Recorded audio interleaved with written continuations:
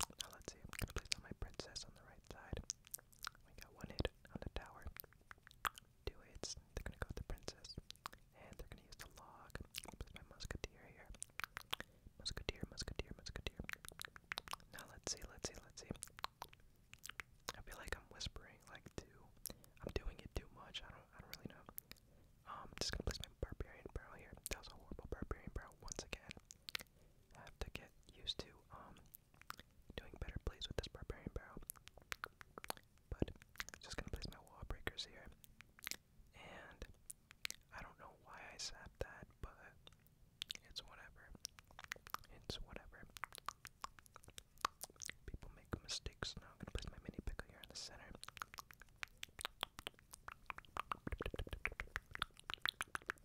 Now I'm gonna place my princess here, and they're gonna go with the Tesla. Now they're gonna go with the Goblin Gang here. I'm gonna place my Barbarian Barrel. I did it right this time. Now we have 60 seconds left on the clock. I'm gonna place my Goblin Barrel here on the left side with my wall breakers on the right. And just like that, we took down that right tower. Now, I'm gonna place my mini pickle here in the center. I'm gonna zap those goblins. I'm gonna use my Barbarian Barrel. Just gonna go with the log here for that musketeer. It's pretty useless, but it's whatever. Now I'm gonna go with this Goblin Barrel here on the left side. Now let's see. We just have to keep defending right now. And now I'm gonna place my mini pickle here. And now I'm gonna use my Barbarian Barrel. They're gonna put down a deadlock. And we got almost one hit on that tower, but honestly, it wouldn't have been taken down. We wouldn't have been able to take it down in enough time. And that is it for this match. Good game. On to the next one. This was glitching right here at this part, but yeah, on to the next one now. Here we are going against the King. This is our last match for this video. Last match. Alright, they're gonna go with the Goblin Hut all the way in the back of the left side. Gonna go with these wall breakers here. And we were able to land 2 blues. Now I'm gonna place my skeleton army for this, I don't know the name for this, that thing. But now we're gonna use the Barbarian Barrel here for these goblins on the left side. Just gonna go with the wizard. Now let's see. Now I'm gonna place my musketeer in the center. And now I'm gonna place my mini pick-up for that Valkyrie. And we were able to take that Valkyrie down.